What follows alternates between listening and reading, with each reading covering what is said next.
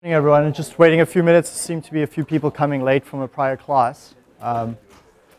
So just a quick recap then of the class on Monday. We were looking at ethics, and we're not going to go into any more case studies today. But what I did want to just wrap up is that on the course website there are 11 case studies for you to work through and to practice with. And on the website as well is written the approach that we followed with the sorts of questions that you would be asking.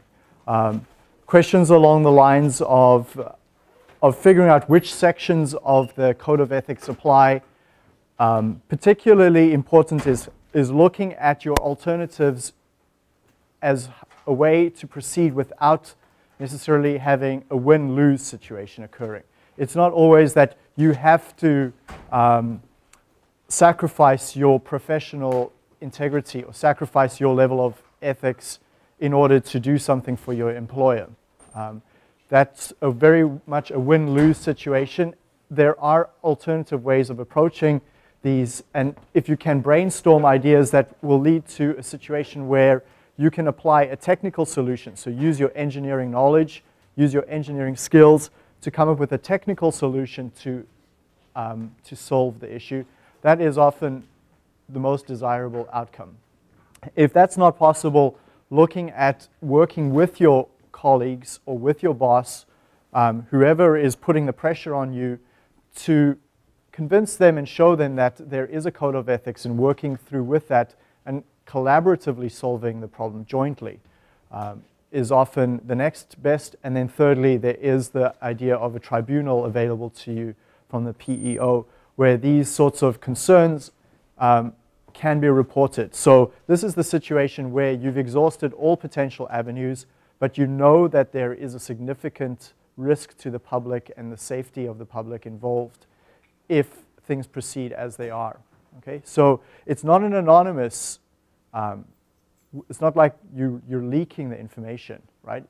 If you're going to the tribunal, you have to be prepared to state, here I am, I'm Kevin Dunn, I'm a professional engineer, this is what I've observed, I've tried everything, technical or working with the people to try and fix the problem, but here's the facts. And then they will investigate it further, and they have a process to deal with. But it's not just that you're going and sort of like anonymously typing on a website that you have this information.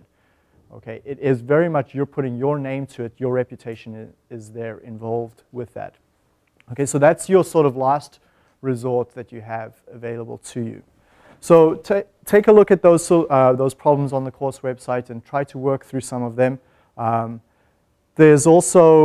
also posted to the course website old exams and practice questions, so there's plenty of material for you to work through on that. Okay, so talking about exams and wrapping up this course, I've got a set of slides prepared which I'll post to the course website. They're not needed for you to follow with, so I didn't pre-post them. The first piece of information to work through is, of course, to thank the TAs. Mirto, Hira, and Tyler have done a phenomenal job behind the scenes. You may not be aware of all the work that they do to keep this course flowing, but I would not have been able to have such an effective course working without their help. So they go above and beyond any other TAs I've had in the past behind the scenes. So I just want to thank them publicly that way. I do also want to emphasize that course evaluations are available for you to fill out. A number of the suggestions from the course evaluations do get implemented. This is not just a paperwork thing. You may not be aware of it, but these course evaluations are taken extremely seriously, especially by the new dean, more than I've ever seen before. So they're heavily used internally. Some examples of improvements I've made from the course are a number of things. For example, the weight for the midterm has been increased. People felt that prior the midterm was a lot of work for very little weight, so that was bumped up. The peer evaluation was suggested from a prior class. This wireless mic that I wear just to improve the sound quality and the video recordings. Having the SDL project be the same for the whole class. In prior years, that was there was a bit of a mix of projects available, and that led to some problems in class time when obviously I'm giving an example and only some of the class appreciates it. So this way, everyone gets to be on the same project. Other things that have improved significantly, this is the first year where the tutorials use heavy questions from the project themselves. So you're getting a chance to get a 2-for-1 benefit. You get credit in the assignment and a credit for it in the project. There was a suggestion to flip safety and operability around, and I actually like that. I think I'll stick with that in future. The flow is a little easier that way. There was a suggestion in the previous year, why not have a troubleshooting case study before and after you learn about troubleshooting, so you can get to see it in 2 different angles. And so you guys are the first year to try that out. So you did a troubleshooting tutorial before looking at troubleshooting, and then you looked at it afterwards.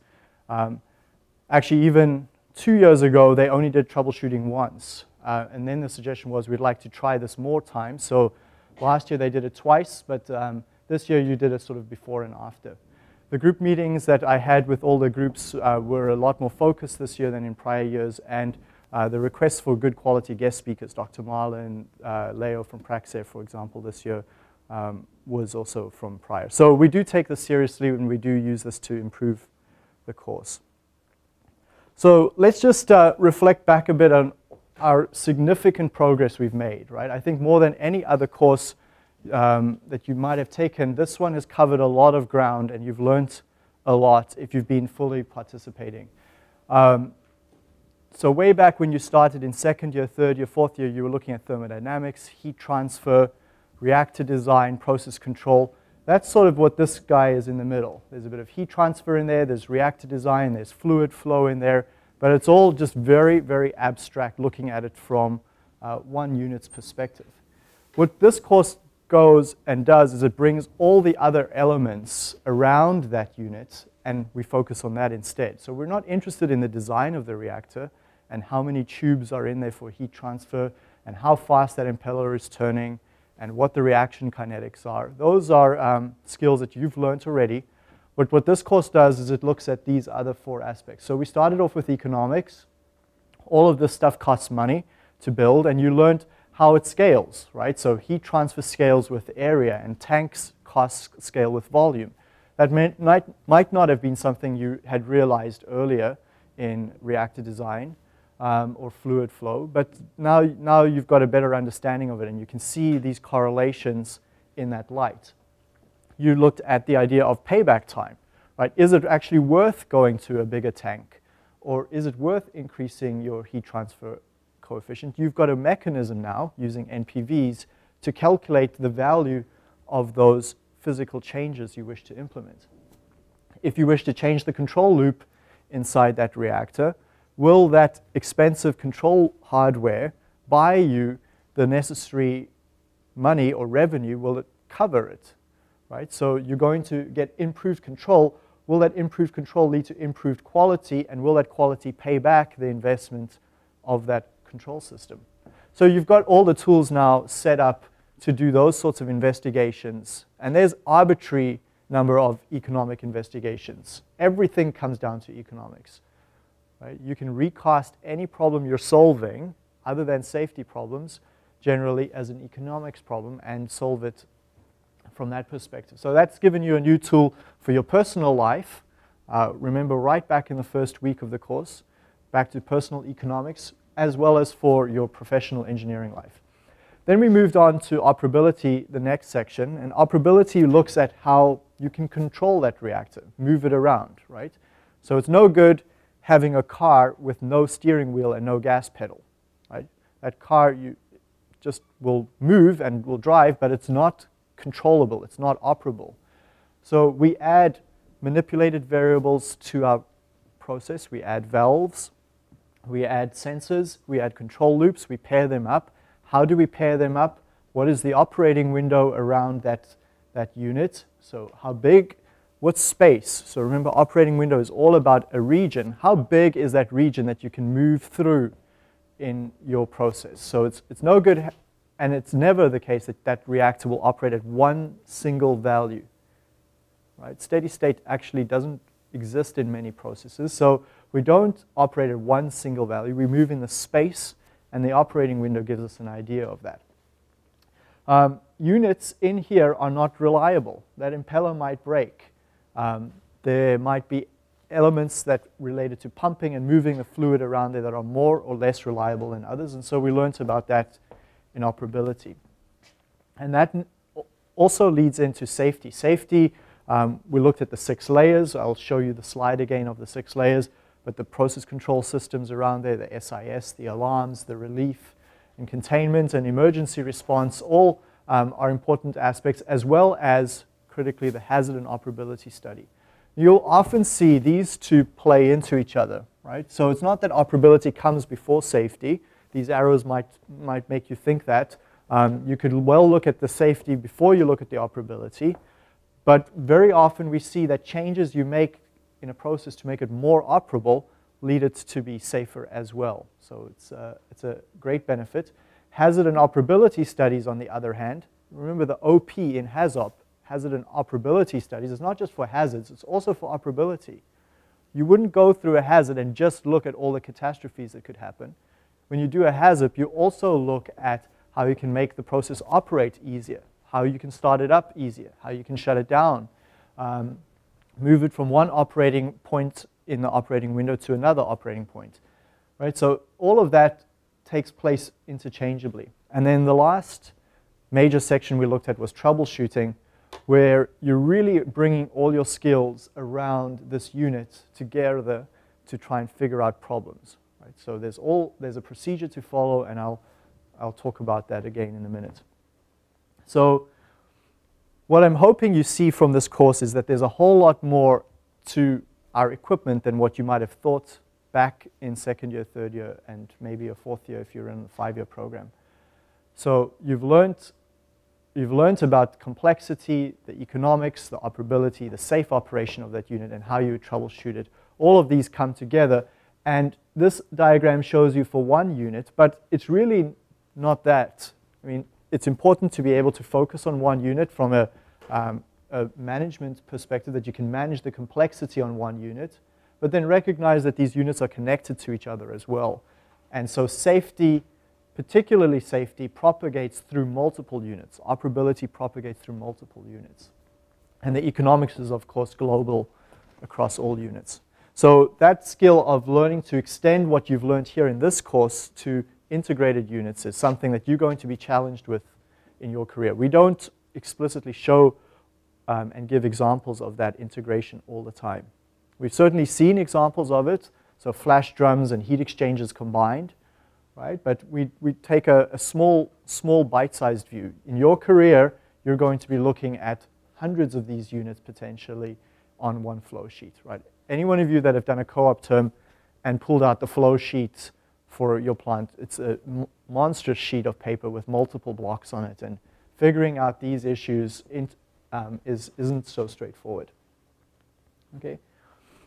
What I also hope that you've learned in 4N is that you're far more capable than what you might have thought, right? So you've learned a whole lot of skills from this course that you haven't learned elsewhere. Group work, time management are 2 of the most basic skills that you've learned.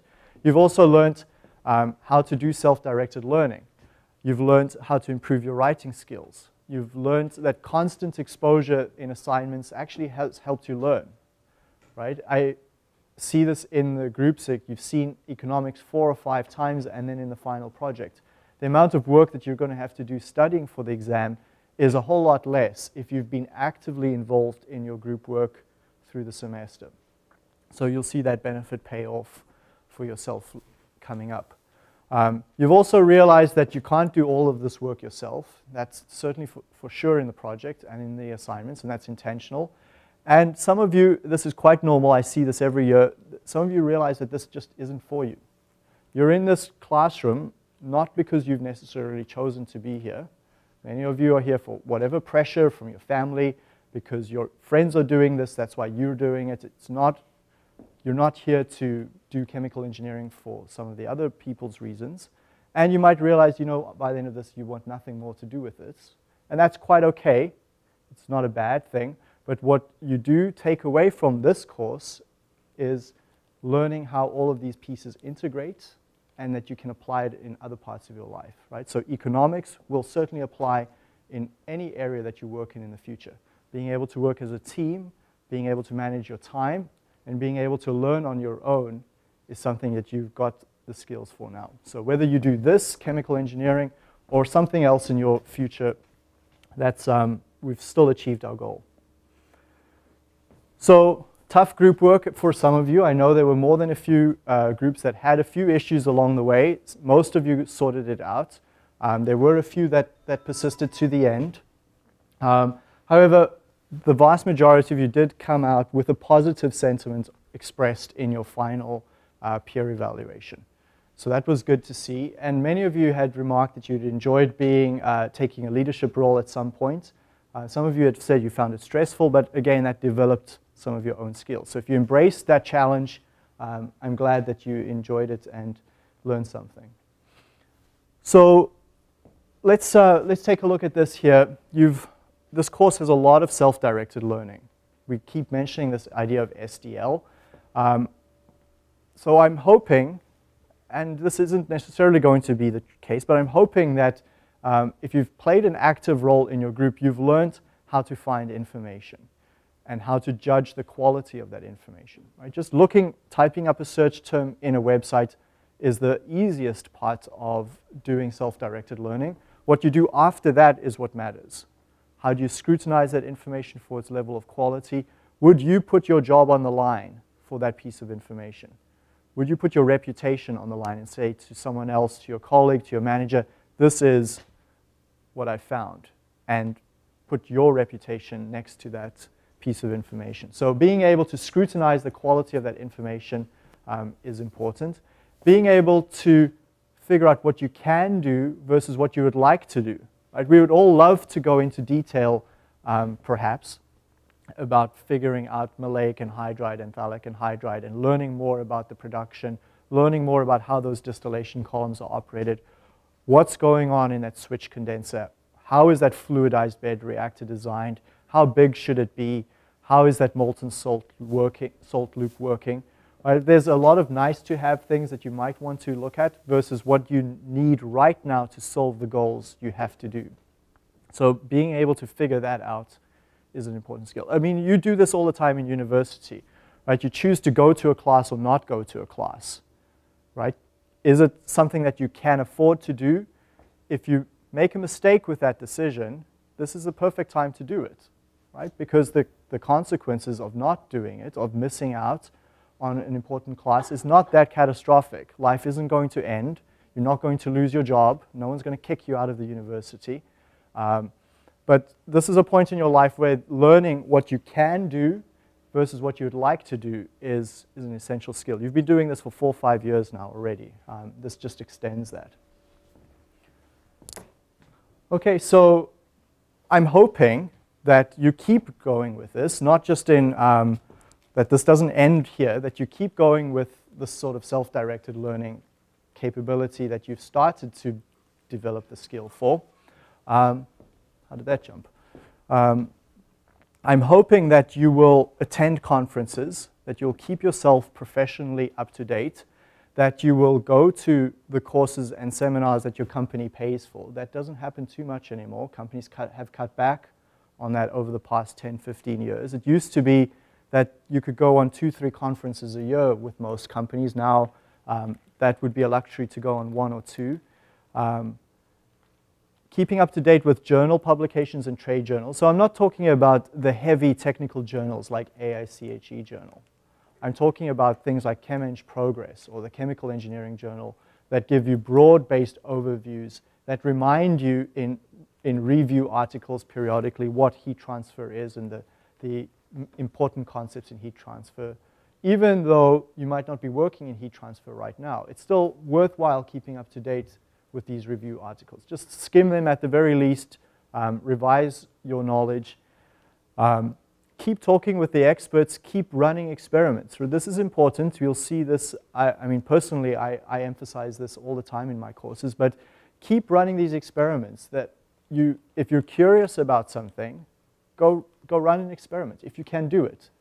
Often in a company, you can do these on a small scale, or you can go make very small changes to a process and figure out cause and effect and learn from that. Right? You'll find that you'll probably be one of the only people in your company that does this. And as a result of that, you're going to be the person with the knowledge of how the process really works. And when it comes to downsizing people, you're going to be the last person to be let go. No company will let the person go who knows what's actually going on. So if you're the person that actually knows what's going on, then you're going to be very valuable. And that's a very marketable skill to have. In fact, you're encouraged to do that. In the Code of Ethics, recall, we saw that. You're encouraged to keep yourself up to date. You're encouraged to keep your colleagues up to date. So train your colleagues.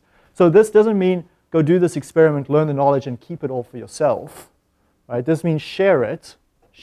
But the fact that you're sharing it, that already puts you up as a very visible resource. You're the authority in your company sharing this information. Right? If you're the person that's always showing other people how to do stuff, right, you're a valuable resource to the company. So it's not knowing how to do it and keeping it to yourself. It's sharing it and encouraging the people that work under you. You'll be managers very shortly with people reporting to you. Make sure that they're doing the same, or at least encourage them. Right? A code of ethics, we've said before, is not enforceable. There's no regulation that says you must follow the code of ethics. You must go to conferences. You must behave in an ethical manner, right? So all you can do as a manager is encourage your employees to do that and your colleagues. Okay, so what I'd like you to think about over the next few days is a course reflection that's going to be due. I've intentionally put it after your last exam. So you've got a full day or so after your last exam on the 17th of December. Now you can do it before. There's nothing stopping you from that. But I don't want you to be constrained by time. I will post these questions to the course website. And I haven't set the reflection questions exactly yet. I haven't thought of the wording exactly, but they will be related to some of these questions. So what is a piece of advice you would give to someone taking this course next year that took you a while to figure out, but you'd like to let them know early on? I'd like you to compare your experience in troubleshooting between the first and second round to hear how that went for you. I'd like you to tell me a bit about your participation in class. You've seen my style is to pause the lecture, ask for questions, have you discuss something. And a few of you choose to respond and interact, and some of you choose not to. So I'm going to be asking you a little bit about why you might choose to respond, why you might choose not to respond. I'd like you just to give some honest thought of what's going on in that process. That would be good for me to know, and good for yourself to see, to really understand what's going on mentally and why you might be hesitating to participate, or why you're very willing to participate. I'd like you to think back and learn about all the skills you've learned, right? It's no good learning about it, but if you can actually be able to enumerate these skills and say, I've learned this, this, this, and that, that's of tremendous benefit having that ability, right? Because if you're in a job interview in a few months from now, or coming up shortly, everyone graduating from this place has got the same stuff on paper. You've all got whatever courses, and every employer is seeing everyone equally. They're only going to remember the people that stand out. And being able to market yourself as standing out is a way to attract the recruiter's attention. And one way you might do that is by saying, look, in addition to learning about heat transfer, fluid flow, thermo, process control, and all these other great courses, I have also learned these number of other important skills around self-directed learning, around group work, and around time management, and be able to give evidence and examples of how you've done that, right? So everyone puts on their resume, I can multitask. Every resume I see from students here, I write a lot of references for people. I ask them for their reference, for their resume. Everyone's resume says, I can multitask, okay? But there's no evidence of that. Writing it on a piece of paper doesn't make it true. So how do you prove that you can work in a group? How do you prove that you are self-directed, have a self-directed learning ability? How do you prove that you can manage your time skills? The course project in this course is one way that you can demonstrate that with. And I'd like you to think back to that process, reflect on it, because that way you've got it in your back pocket for your next job interview. I'd like you to think about the surprising and important things you've learned in 4N, something that might have stood out in your mind as that's really interesting. And you may have some goals when you came into this course the very first time and you stepped into this class. You may have, I'd really like to do this in 4N, or I've heard that I can learn about this in 4N. Did you actually accomplish that? Is something to think back about. So you've got plenty of time to think about it. I'll post the reflection web link to you. It will be in an email to you, and you've got a good 15 days or so to work on it. Okay. Any questions on that last important piece of work?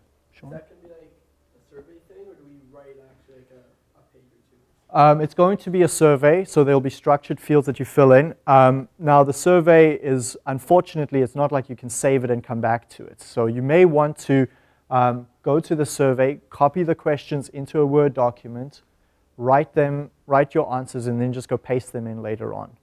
Okay, I'm just giving you these here right now so that you've got this going around in your head while you're studying, so that when it comes to I think your last exam is on the 16th of December or the 15th, then this isn't a surprise for you, right? You've had this going around in your mind for a few days. Any other questions? Okay, so what's in the exam? Well, everything is. Everything that we've covered in the course is in the exam, from economics to operability to safety to troubleshooting. This last section on ethics and professionalism, as well as all the material we cover in tutorials, is in there. When it comes to economics, ideas around personal finance are important. The idea of time value of money, the idea of alternative investments, ROI. Taxes and depreciation are always taken into account, and the idea of sensitivity analysis.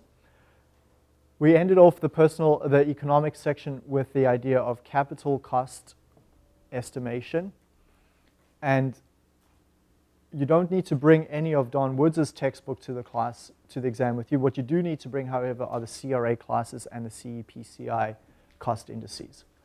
Okay. These sets of slides, by the way, I will post, so you don't need to write anything down from this. Okay, so that's the economics section, and we spent about 4 weeks on that. And then we moved on for about three or 4 weeks or so on operability. Operability, as I've mentioned before, is related to the operating window. Flexibility is related to the idea of being able to control the process. What are your degrees of freedom? What's manipulated? What's controlled? How is the loop pairing decided? Reliability was the topic where Dr. Marlin came and spoke for 2 or 3 classes, and he spoke about why we see all these parallel and series structures. How do we quantify reliability? And then I took back over from him looking at transitions, starting up, shutting down. We looked at the idea of batch units being connected with continuous units, the idea of intermediate storage as a way to improve that transitionability. And it also, by the way, improves the reliability and flexibility of a process to have that. So we get multiple benefits from those storage units. I just actually the other day came across an interesting way of understanding why you might have a storage vessel in between your plants. Imagine you take your daily spending, right? So maybe on average you spend about $50 a day if you take up your rent and your food expenses and whatever other expenses you have, and you divide it up on a daily basis. It might be $50, $60 a day. But imagine someone gave you $60 every day, and you had to spend it all that day. Well, by the end of the day, you lose it, right? So it's like money coming in, money going out. There's absolutely no flexibility with that sort of way of operating. You've got flow in, flow out. But the idea of being able to take your money and buffer it into a bank account and build up money, so save your money up, being able to purchase something that costs more than $60 and not starve, is the idea of a bank account. A bank account is nothing more than exactly that storage vessel. It's a way to grow and then shrink and grow and shrink your money when and as you need it. It's providing that necessary flexibility for you. okay? So it's an important concept why we see so many storage vessels in a plant for that same reason. And then Tyler looked a little bit at scheduling around batch sequencing and scheduling for us. Then process safety was, we looked at the hierarchy. There's these multiple levels. We really only focused on the first 4. Those are in our domain of understanding and knowledge. The idea of containment and emergency response is something beyond the realm of chemical engineers. But we looked intensively at control loops again, alarms, setting high and low levels, safety interlock systems and how they participate in the hierarchy, as well as finally relief. So we should be comfortable with this. We've seen this in your project. You had another opportunity to work through this. So this shouldn't be too hard. We looked at a good case study, BP Texas City case study, and then we also looked at hazard and operability studies in our project to help us identify these hazards so that we can go add basic process control systems that we might have forgotten about. In your HAZOP, you might have identified an alarm or 2 that you forgot about. So HAZOP plays into the safety hierarchy. The outcomes of your HAZOP are to improve this hierarchy for you. And remember, as always, every layer in that hierarchy should be independent of the other. It's no good if your alarm system is on the same network that controls your control loops. Because if that network or that power supply goes down, then you lose multiple layers in this hierarchy simultaneously. The idea is to have that independence through them. The last section we covered, second last section we covered is on troubleshooting. We looked at this idea of simply controlling our emotions, being getting into the problem, defining what is the state, where we would like to end up,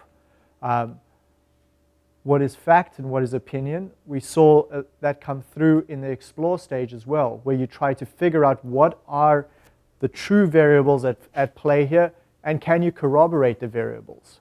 So can you find an alternative sensor that gives you a corroborating evidence of that fact? Can you use cause and effect? All of this comes from your undergraduate courses. That whole explore stage comes from learning those fundamentals and applying them here. And then we investigated a procedure. Now, I've said this in a prior class, you've troubleshooted successfully your whole life, right? You troubleshoot the printer that's not working at home. You've troubleshooted software that's not working on your computer. You've troubleshooted a recipe maybe that isn't working quite how you would like it to come out. You've troubleshooted a car that doesn't start. All your life is spending working with troubleshooting, and you obviously have a way to work with that. This is just providing an alternative framework, one that in a systematic way we record our root causes, and then we try to eliminate those root causes based on evidence and based on experiments that we run. So it's just an alternative for you to look and try and use. The outcome from a troubleshooting exercise is obviously to fix the problem for the short term, and hopefully you get to spend time and money to look at a longer term solution. And then lastly, and important, is to be able to reflect back about why that problem even occurred. And look back isn't just about the problem that occurred, but also what you did that was successful in the troubleshooting. So again, the only way you become a better troubleshooter is by looking back and say, okay, next time I'm not going to do that. That really wasn't a good way to spend my time. Or, talking to operators and going to the control loop digital data was a successful and beneficial use of my time. So looking back at what worked and what didn't work as you went through that process is valuable.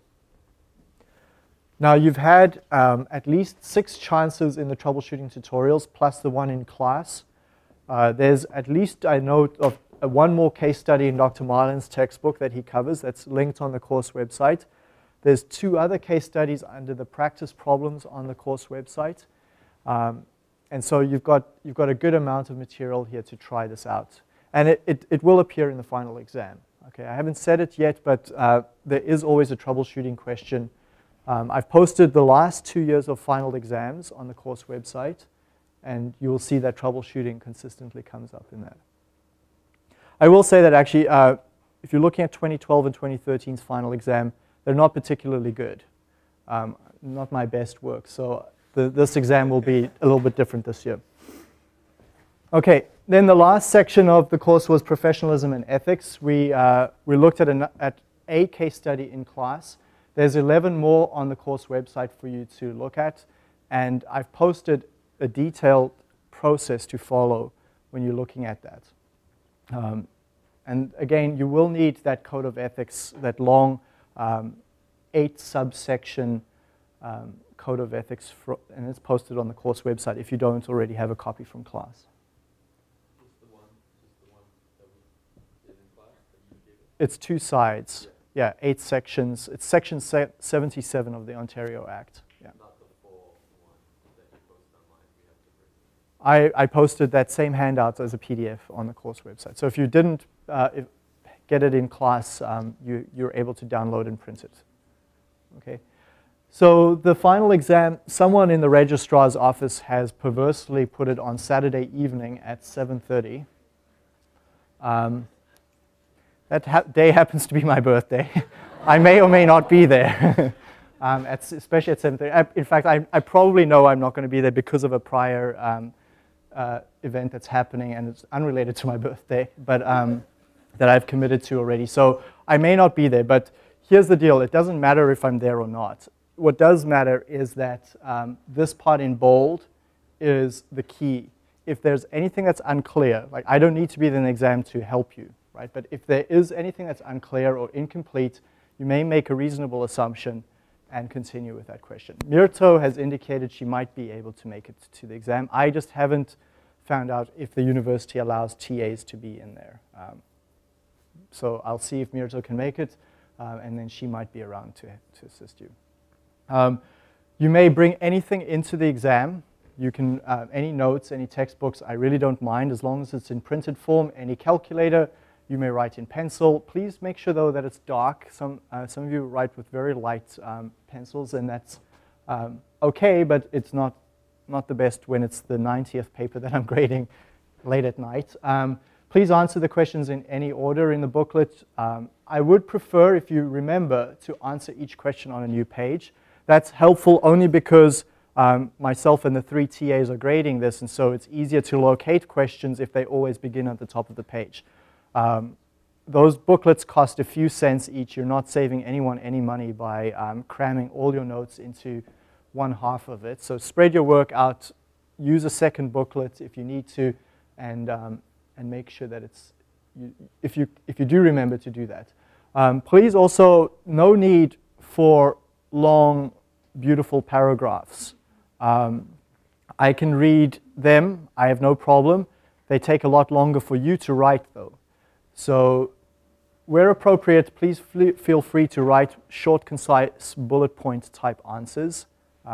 As long as you're conveying your knowledge, that's all that matters, is that you can demonstrate your knowledge to us. Okay, again, I've mentioned this to my class in 4M, but don't repeat the question back to me. That's not a good use of your time. I gather that that's something you learn in high school, and it's really not needed here in university.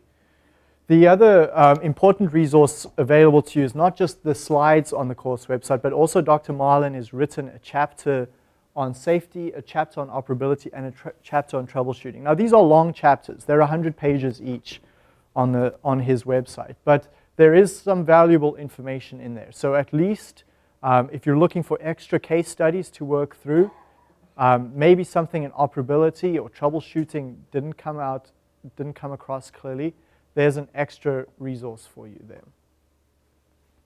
Okay. Again, as I've said before, the slides, the videos, guest lectures, all of that material that we cover in class time is examinable.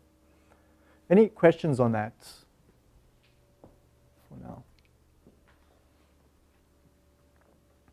No?